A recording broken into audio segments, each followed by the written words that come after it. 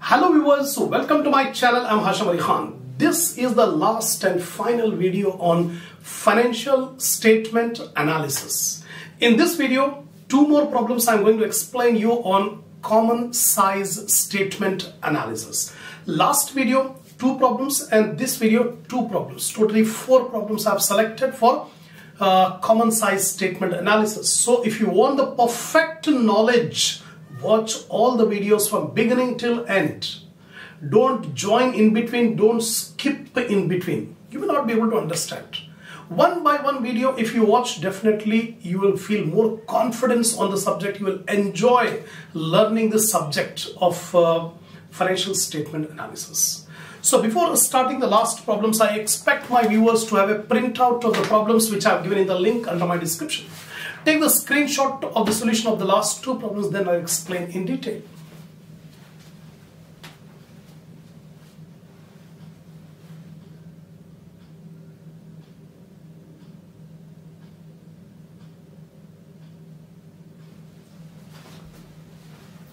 Come on, see the problem number 3. Prepare a common size statement and interpret the result. Not only you have to make the statement, but also you have to make the interpretation, comment. Now balance sheet is given as on 31st March 2017 and 2016. So first we take 2016, next we'll take 2017. The particulars are given: equity and liability, shareholders fund, share capital, reserves and surplus. Non-current liability 12% debentures. Current liability trade payable, only one current liability is given.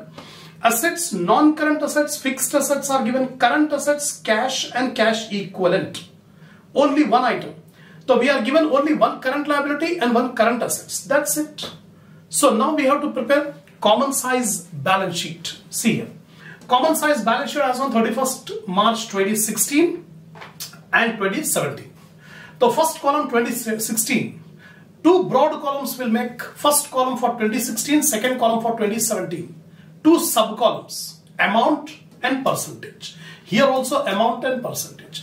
So whatever format is given, the same format I have copied down here, and I have taken the same amounts whatever is given for 2016 and 2017. The capital 1 lakh, same. It is given same, 1 lakh, 1 lakh. Then reserves and surplus 67,250, 84,500. Same amounts we have taken. Now, in the previous video also I have explained the base will be taken the total assets. The total assets are 3 lakh. This will be taken as the base, 100%. Now, express all other items as a percentage of total assets. That means 1 lakh. 1 lakh divided by 3 lakh into 100, 33.33. 67,250 divided by 3 lakh into 100, 22.42. Like this we have calculated all percentages. Liability is also same. The total of assets and total of liability will be equal. So 3 lakh, 3 lakh. Now 2 lakh 17,200 divided by 3 lakh into 100, 72.14. 82,800 divided by 3 lakh into 100, 27.6. That's all. These are the percentage calculations for 2016. Similar percentage calculations you have to make for 2017. The total of the assets 3,07,000. This will be taken as base, 100%. Now express all these items as a percentage of total assets. Keep all these values in the numerator, and denominator you take 3,07,000 into 100. So 1 lakh divided by 3,07,000 into 100, 32.57. 84,500 divided by 3,07,000 into 100. You will get all these values. Same procedure you follow for liabilities. The total of the liability is 3,07,000. So 2,19,810 divided by 3,07,000 into 100, 71.60. That's all. So we have made all the calculations of common size balance sheet. Now we have to give the interpretation. Now, how the interpretation will be given? We have to give the interpretation regarding the current assets and current liability to give the opinion about liquidity position. Normally, current assets should be more than current liability. That means increase in current assets should be more than increase in current liability. Then we can say the liquidity position has improved. Now you can see Current liability last year 10.92%. Current year it has become 7.33%. That means if you compare the percentages, the current liability has decreased in 2017. Now compare the current assets. The current assets, here current assets are 27.6 last year, 28.4 current year. So now you compare, the current liability has decreased, whereas current assets have increased during the year 2017. So what will be the impact? The liquidity position has improved in 2017 because there is increase in current asset and decrease in current liability. So here the current assets increased from 27.6 to 28.4, whereas current liability decreased from 10.92 to 7.33. So this indicates that short-term liquidity position has improved in 2017. First interpretation. The second interpretation, there is slight decrease in fixed assets. Now compare the fixed assets with long-term funds. The fixed assets must be invested from long-term funds, right? So now we'll compare. Fixed assets 72.4% last year, current year 71.6%. There's a slight decrease in fixed asset in percentage terms, but in absolute terms it has slightly increased. 217,200 to 19,810. There is slight increase, but percentage terms it decreased. Now the reserves and surplus have slightly increased both in terms of percentage and absolute term, indicating increase in profitability.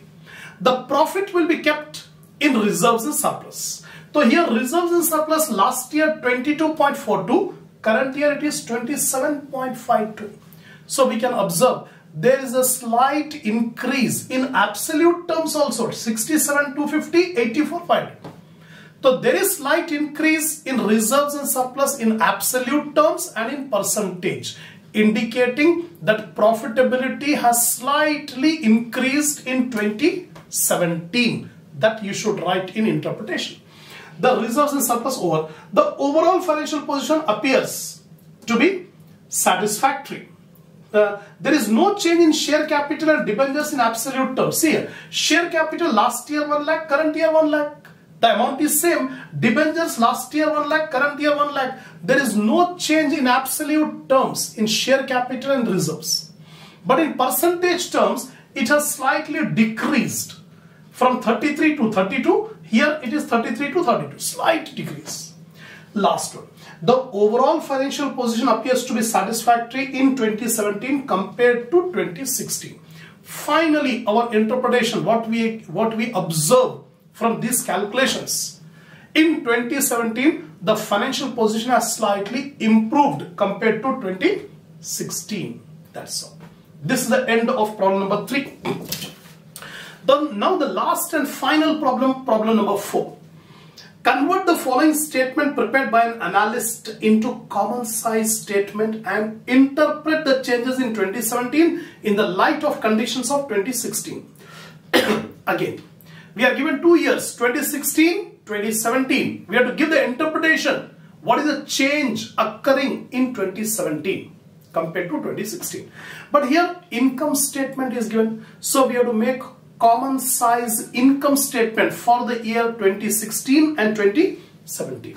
See here, common size income statement for the year 2016-17. 2016, 2 broad columns, amount, percentage. 2017, amount, percentage. Now the data is given gross sales less returns, net sales. Gross sales minus sales return, net sales. So whatever format is given in the problem, same format I have copied. And after that the amounts are given 2016-2017. Same amount I have taken for 2016 and 2017.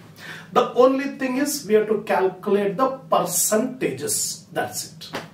So for income statement, the base should be net sales, not gross sales. So we take the net sales as 100%. In 2016, the net sales are 30,000.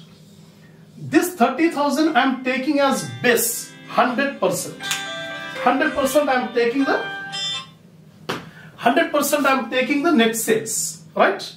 Now gross sales. Gross sales are 30,600. So 30,600 divided by 30,000 into 100, you will get 102%. Numerator I have taken 30,600, denominator 30,000 into 100, 102. 600 divided by 30,000 into 100, 2%.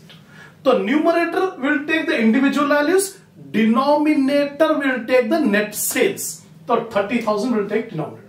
18,200 divided by 30,000 into 100, 60.67. 11,800 divided by 30,000 into 100, 39.33. So take all these values in numerator and denominator you take 30,000 into 100, you will get all percentages. Similar calculation we have to make for 2017. In 2017 the net sales are 36,020. This is the base. For this base take 100%. Right? Now take the individual values in the numerator. 36,720 divided by 36,020 into 100. 700 divided by 36,020 into 100. 1.9. Similarly, take all these values in the numerator and denominator 36,020 into 100. You will get these percentages. So I suggest you, whenever you watch the video, always keep a calculator, notebook, pen beside you. So that whenever I give the lecture, immediately you calculate and check whether you are getting the same values or not. In this way only you can get the perfection in calculations.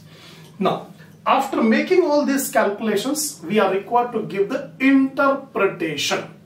Now, how to give the interpretation? First of all, we compare the gross profit.